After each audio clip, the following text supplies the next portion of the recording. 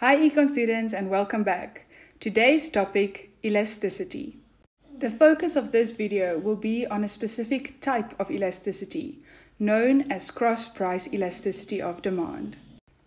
The cross-price elasticity of demand can be defined as the measure of the responsiveness of the quantity demand of a particular good to a change in the price of a related good.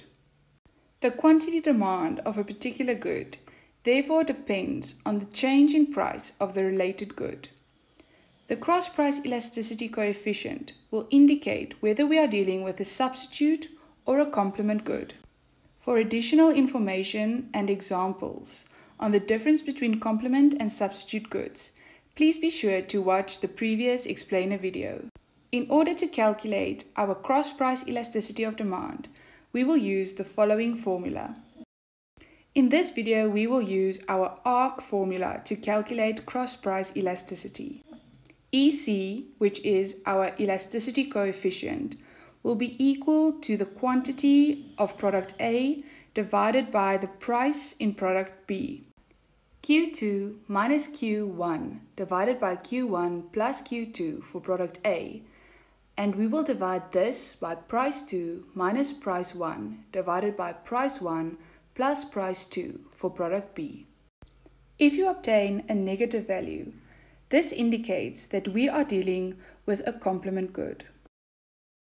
However, if you obtain a positive value, this indicates that we are dealing with a substitute good. For complement goods, a change in the price of the product will lead to a change in the quantity demanded in the opposite direction.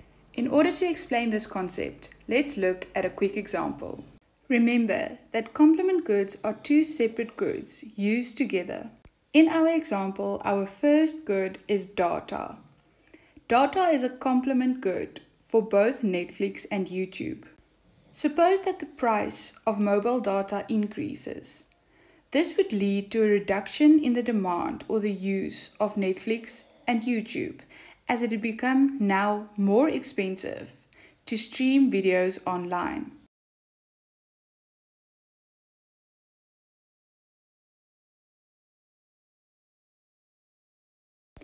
All South Africans are familiar with beer and braaivleis.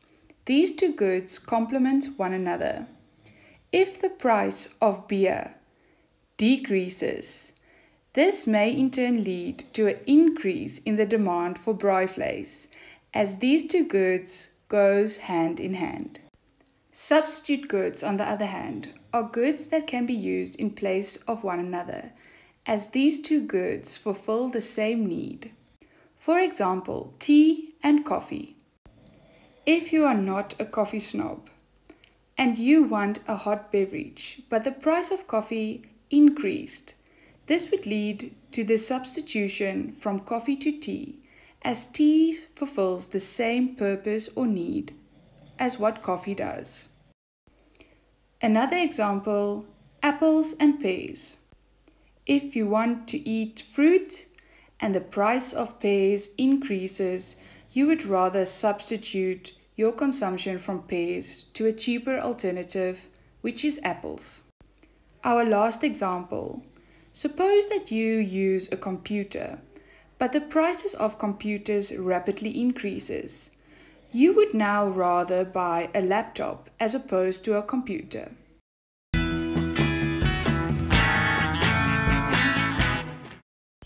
Now it's time to look at some practical examples.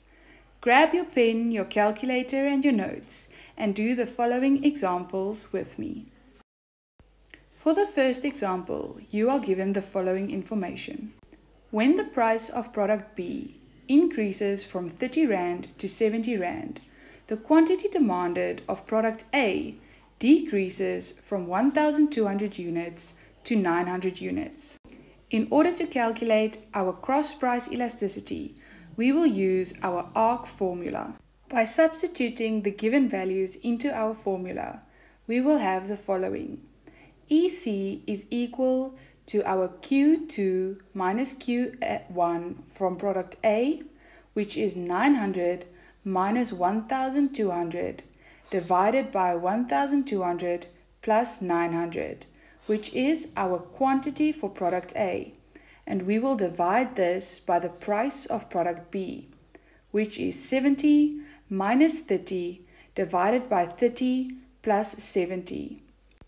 EC is therefore equal to minus 0.3571, and our final answer is equal to minus 0.36. For a negative cross-price elasticity value, this indicates that we are dealing with complement goods. In our next example, the following is given. When the price of product B increases from 120 Rand to 130 Rand, the quantity demanded of product A changes from 520 units to 590 units. Again, we will calculate our cross-price elasticity by using our ARC method. This giving us EC is equal to quantity divided by price, where quantity is our quantity of product A divided by the price of product B. This giving us 590 minus 520 divided by 520 plus 590.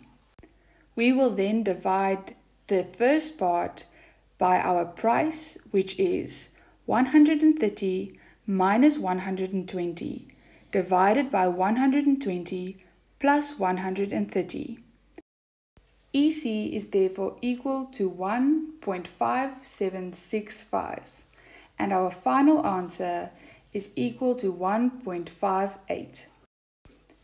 In the case that we obtain a positive cross-price elasticity value, this means that we are dealing with substitute goods. That concludes our video for today. Hope to see you next time.